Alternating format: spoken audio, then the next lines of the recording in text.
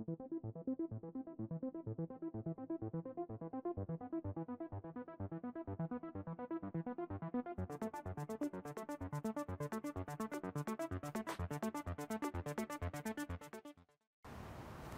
everyone, welcome back to the range.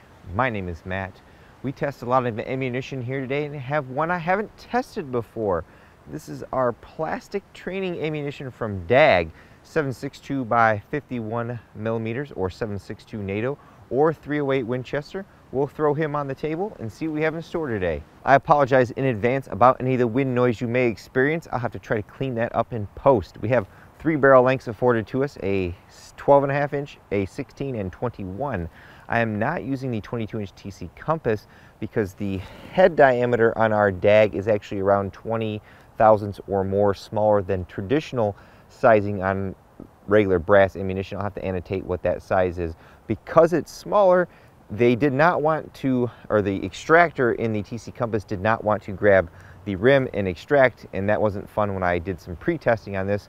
So I have 3 guns that I know they kind of work in. It's about 55 to 60 degrees outside today and sunny. If I forgot to mention in the opening, I'm using a Competition Electronics Pro Chrono DLX. We've got it at about 10 to 12 feet. We'll start with our 12.5 inch SBR. This is a Palmetto State Armory build. Got the R.A.N.G.E ambi charging handles on there, the Battle Arms ambidextrous safety selectors, Magpul stock, very nice little short barrel rifle. From what I understand about these rounds is they're a training round and they won't cycle traditional semi-automatics. They'll work in a bolt gun, obviously. They were designed for some HK guns over in Germany, and if you ran a lighter bolt that you could get these to cycle. I think there's a few videos online of someone running some of these through a full auto HK51.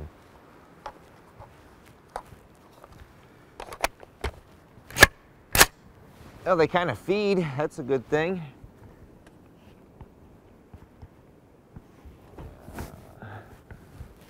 I don't know where I want to put these. Wow, 4,300 feet per second. That one ejected, that's good.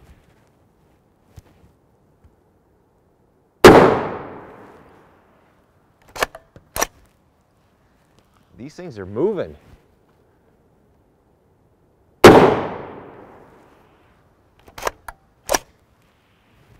Seemed to work good in an AR-10 bolt from PSA anyways.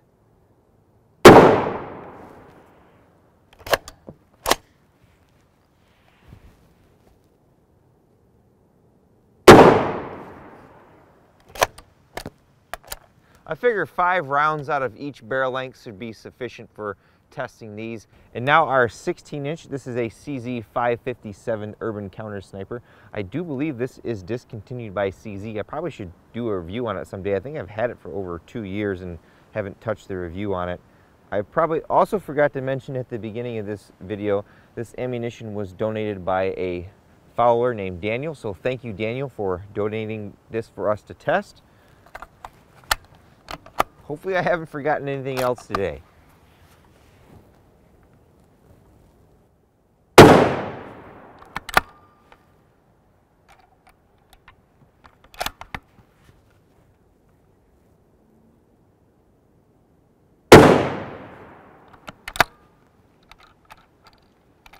Looks like they're getting extracted, but not all the way with the CZ. But at least they're coming out of the chamber.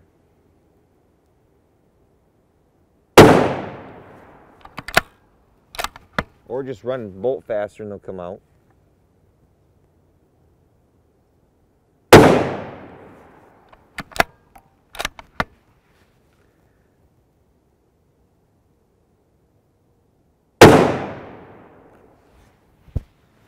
I don't know about you guys, but these things are smoking fast for a little 10 grain bullet. And finally, for our longest barrel length that we brought out today, this is a 21 inch metric FAL, has an Enterprise Arms upper receiver on it. Otherwise, it's all STG 58 parts on here. Pretty easy little build. I've got a Yankee Hill flash hider up front for mounting a suppressor on, but I don't really bring this out too much anymore.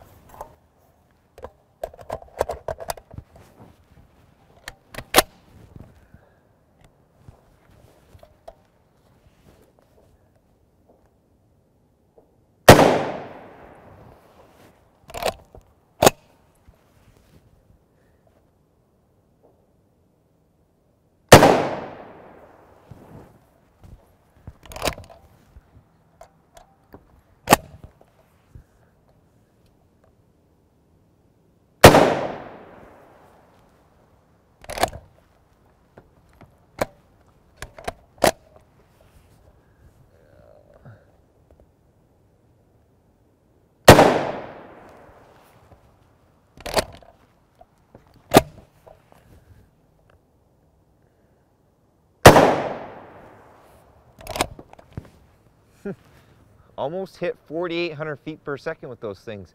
Here is our DAG training ammunition in our CZ 557. That is basically 9 inches at 100 yards. There is a little bit of wind today, but I was shooting on a calm spot, so the wind shouldn't affect these very much, but that's not very good accuracy. We'll throw these in the 1 in 12 twist. Maybe that will fare a little better with this 10 grain bullet. As requested by Daniel, we're going to see how well these do against ballistics gel. Since the velocity difference between the 16 and 22 inch wasn't that great, it was only about 60 feet per second, we're going to use the 16 inch here so I can make sure I hopefully hit the block and not the chronograph and ruin the rest of my day out here. Although it's kind of cold with the wind and I should have brought a jacket.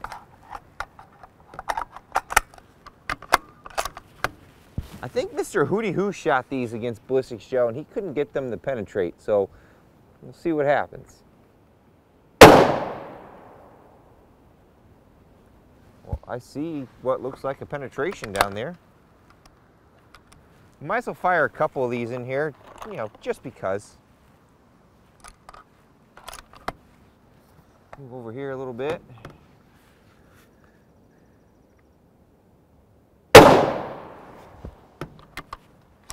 Not too concerned with the velocity right now because we already have a good average.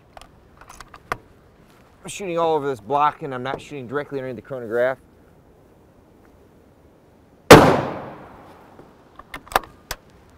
Let's go see what we did.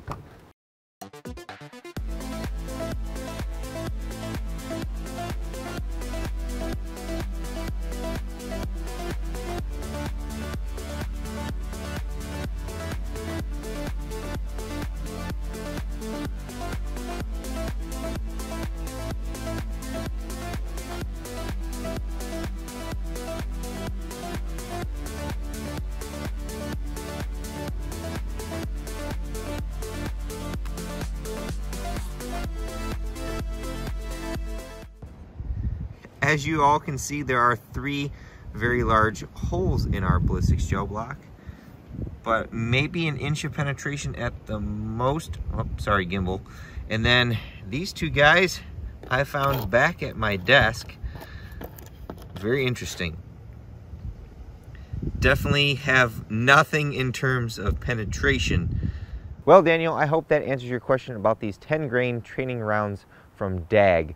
Very limited use in my opinion. I don't have a G3 or an HK51, especially the lightened carriers needed to get these to function.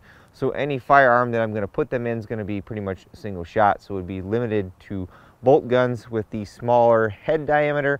Then you got to be careful to make sure that you can actually extract these out of your gun after every shot. As far as accuracy goes, at 100 yards, it was absolutely horrible. You know, broadside of the barn accurate. Some of the online information claims they're accurate up to 300 meters. They didn't give a qualification as to the group size. I'm sure you could lob one out there. Our gel results pretty much mimicked Mr. Hootie Hoo's, where he was getting them to bounce out of the gel and not even penetrate. I think we got 1 inch of penetration and they pretty much mushroomed out. As I close out this video, I always take a moment to thank all those who helped make these possible. Number 1 is my Patreon supporters. Number 2 is Daniel, who sent this ammunition for us to test. And of course, number 3 is you all for watching. Until next time, I'll catch you at the range.